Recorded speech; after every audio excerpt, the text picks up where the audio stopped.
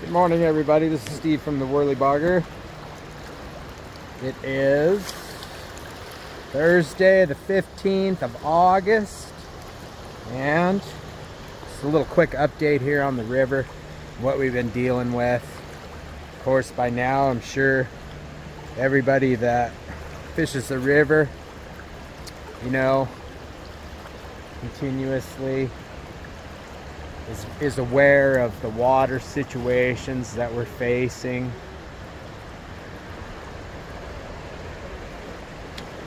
We are in flip-flop, so everybody's thinking that when's flip-flop, when's flip-flop. We are in flip-flop now. The river's been coming down gradually over the last week or so.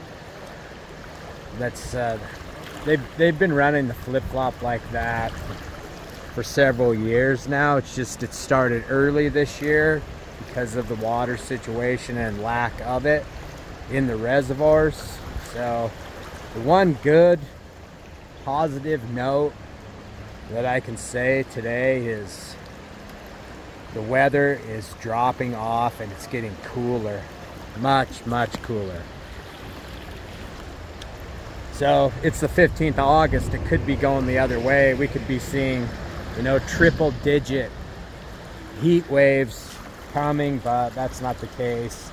Temperatures are dropping into the low 80s during the day, and that's what it's projected for the next week, and getting cool at night. So we need the reservoir.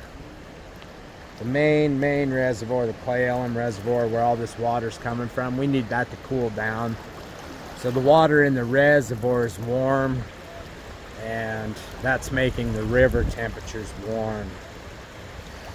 So today's reading in the current, in the sun, is 65.2. Oh, all of the better guide services, you know, in the county have initiated their own hoot owl, which is a term that was coined in Montana. So when the rivers in Montana reach 70 degrees for 3 straight days, they go into a phase called hoot owl, where you can only fish from 6 in the morning until noon in the afternoon, and then fishing is shut down for the rest of the day.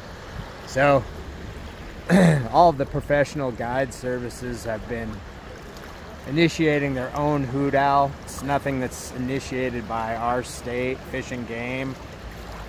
I don't think they even know what's going on in the river. To tell you the truth, I think they're freaking clueless. So, you know, it's the people that, you know, we make our living here. Yeah, it's tough on us for sure. You know, we have to cancel trips. Most people don't want to get up and fish at 5 a.m. in the morning, so, you know, we've had to postpone our trips. I'm not looking for you to feel sorry for me. That's just the way it is for all of us. So, but we'll be back to fishing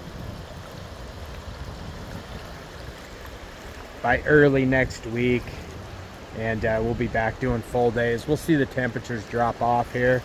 At 65, it's about 11 o'clock right now, so we'll see the temperatures drop off. Once they get down around 60, the fishing will improve greatly too. Right now, you know, the fishing's not terrific. So if anybody tells you, yeah, the fishing's terrific, I guess it's an all-out perspective, right? Like, I had guys in the fly shop a couple weeks ago that floated about a 20-mile stretch of river, and I asked them how the fishing was, and they said, oh, it was good, we caught 7. And I was like, well, okay, you caught 7 fish, you covered 20 miles of river. If you average that out at 1,000 fish per mile, that's 20,000 fish that you went over, and you caught 7, and you thought the fishing was good.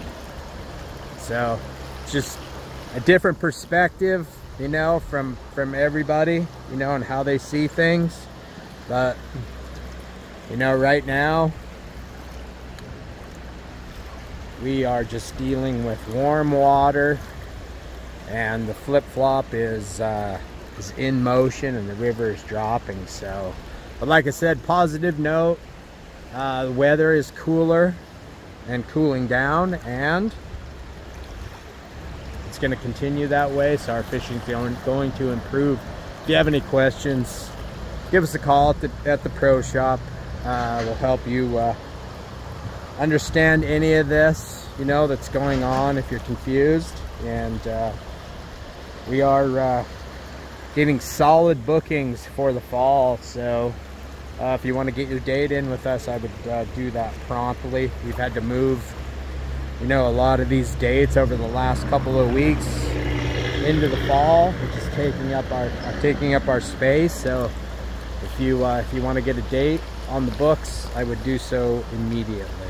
All right, so everybody, hang in there, enjoy the middle of August, and we will be back to fishing very, very shortly.